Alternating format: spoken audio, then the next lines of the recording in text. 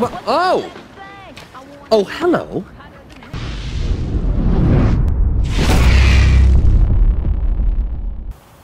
Hi there, it's me again, Jeff. My name is Jeff. Yes, that one.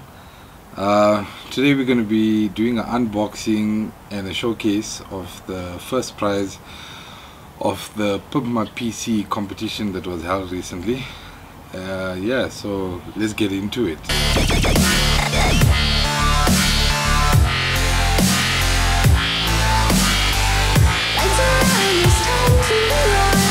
Okay, getting into the products itself, obviously the computer came built already, so that saved me a lot of work. But I just wanted to get into some of the components that were actually put into this PC, so you guys know what it's all about. Maximum effort. First off, from AMD, this amazing, I'm going to try and get it in focus here. Okay, the AMD Ryzen 7 processor. This is the 2700 and it's the second generation of the Ryzen 7 processors. It's got 8 cores and 16 threads with a 3.2 gigahertz base speed and a maximum boost of 4.1 gigahertz. Let me tell you what a difference that makes to me. The previous PC I was using had an Intel i5 650 dual core processor.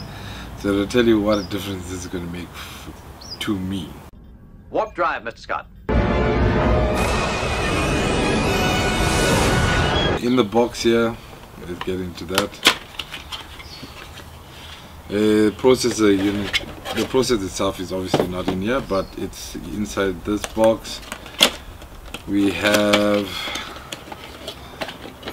let's get it out. Okay, it's the AMD stock cooler that comes for the 2700. But our good friends made sure I won't even need that, because they supplied us with this beast. It is the Cooler Master Liquid ML240 with RGB and Aura Sync. I don't know much about liquid cooling. I've never had liquid cooling system before. No, God!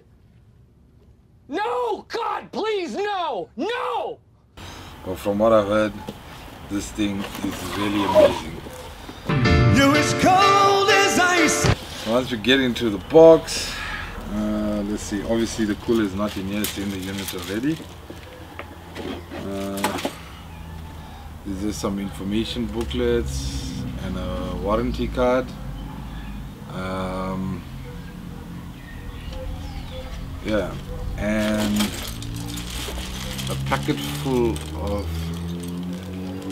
I don't know what I can describe as the remains after Transformers had a fight with one another.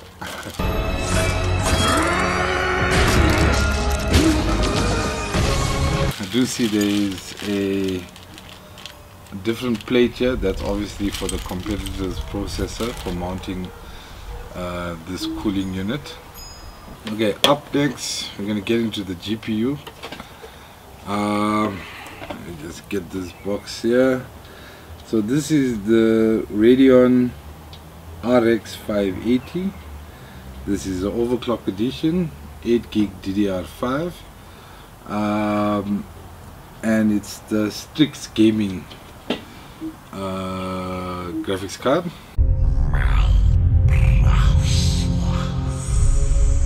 Product specifications on the back. It says here it's powered by AMD Radeon 580 graphics. Connectivity, which is very important. It has a DVI, 2.0 HDMI and 1.4 display port times 2. Microsoft DirectX 12 and Vulkan support. And Asus exclusive innovations, GPU Tweak 2 with XSplit Gamecaster. I'll have to find out what that is about.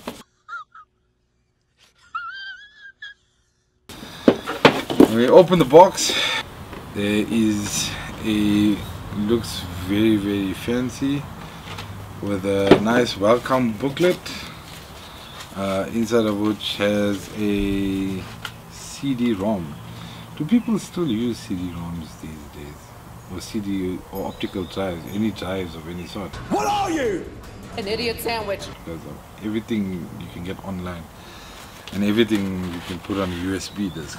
Now it has the information booklet and obviously warranty information,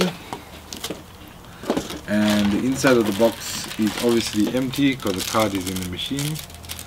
It has these, what looks like, has this Republic of Gamer thing. They basically to neaten up cables. I would assume that's what they're Velcro strips. Yeah, so you can use this to later to clean up some of the cables. If you have the biggest V8 engine, what's going to make that engine powerful is if you supply it with the correct fuel. And in this case, for this monster PC build, we have the Cooler Master 750 watt power supply. The beast of a power supply. Let's get inside the box. Well, there's not much because the unit's not here. There's just a what is that? These are just connectors. Basically a 50 shades starter pack. Curious? The most important part of any machine is its heart, and the heart here in terms of the motherboard is the Asus Prime X470 Pro. It says here it has a 5-way optimization, 1-click overclock and cooling done. Interesting. The M2 heatsink, keep your SSD cooler, and obviously it has the Asus Aura Sync to get all those RGB lights working with one another. Okay, when you open the box, there's not much in here. There is a Windows card. So obviously the system does come with Windows. It has Windows Home 10 64-bit. There's another connector cable in here. Another CD-ROM. I assume these are drivers. Yeah, these are drivers for the motherboard. And there's this box here. What is this? ADATA XPG. XPG? I've never heard of that before. Oh, it's the DDR, it's the RAM. So this is the XPG DDR4 3000. It's an 8 gig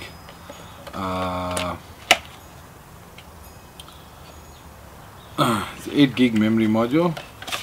Obviously it's empty because it's already in the PC. It would have been nice to have 16 gigs of RAM because that was my initial goal. But we shall see. We shall test the system. I'm sure it will work well. Shut up and take my money. Out of interest, I've never seen XPG anyway. If you guys, any of you guys know where I can buy XPG memory from, please leave it in the comment section and let me know. If you guys enjoyed this video, please give it a thumbs up, leave some comments down below, and please subscribe to my channel and hit the notifications button so that any new content that comes out, you'll be the first to see it.